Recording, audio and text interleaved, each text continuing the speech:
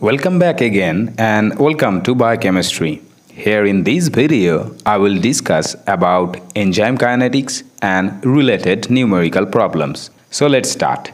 Enzymes are protein in nature with catalytic properties. Thousands of chemical reactions are proceeding very rapidly within a living cell, and most of them are mediated by enzymes. They possess some unique properties compared to inorganic catalysts. Although the catalytic activity of an enzyme depends on several factors, now I will talk about enzyme kinetics. In this branch, we are concerned with the rate of enzyme-substrate reaction. That means how fast they are and how we can change the speed of the reactions. And when we talk about speed, the first thing that comes in our mind is velocity.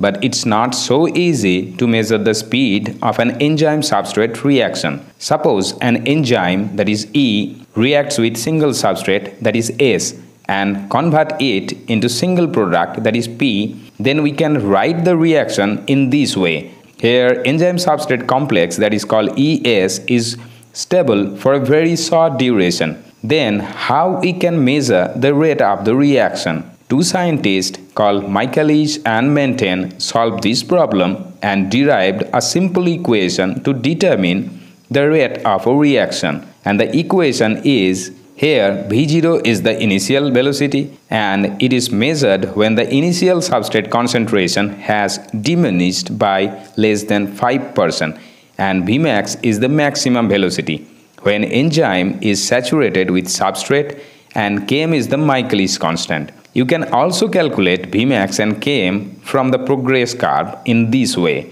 You can expect three different types of numerical problems from this area. Here, you have to find out the relationship between Km and S. So, in Michaelis-Menten equation, I have replaced the value of V0 with Vmax and solved the problem. You can also convert it into fraction as well as in percentage. Here is another problem. Here, the relation between S and Km is provided, and you have to calculate the relation between V0 and Vmax. I have solved this problem in the same way like I solved the previous problem. In second type of problem, the value of V0, Vmax and substrate concentration is provided. You have to calculate the value of Km. I have used Michaelis-Menten equation to solve this problem. But be careful, sometimes the units are not the same for all the kinetic parameters. So before you start, you have to convert them in this way.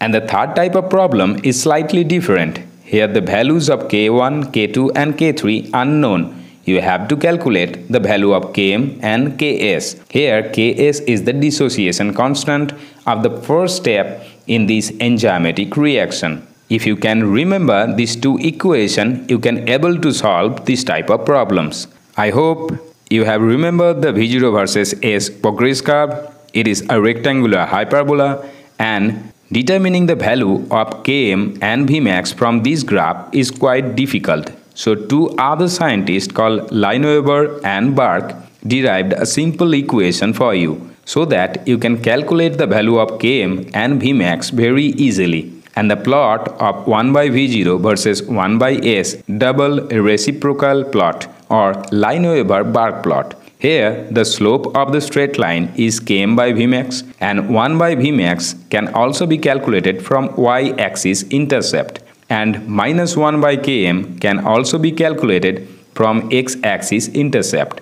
It is good, but how to solve numerical problems and what are the types? Here is the first one. Here 1 by V0 is 40 when 1 by S is 0, and 1 by S is equal to minus 1.5 into 10 to the power 2 when 1 by V0 is equal to 0. That means the straight line crosses the y-axis at 40 and x-axis at minus 1.5 into 10 to the power 2. First, I will calculate the value of Vmax. We know that y-axis intercept is 1 by Vmax. So the value of 1 by Vmax is calculated in this way. Watch carefully, the unit is also changed.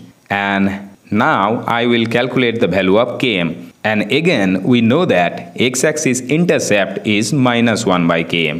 So the value of km is calculated in this way. So the answer is A. In the second type of problem, the value of Vmax, km and S are given. You have to calculate the V0. Now remember the Lineweaver Burk equation and put all known parameters to solve this problem. If you can remember the equation, you can solve any problem related to this topic. So that's all for now. In the next part, I will discuss about turnover number, specific activity and enzyme inhibition and related numerical problems. Press the subscribe button to get regular updates. Like, share and make comments. And thanks for watching.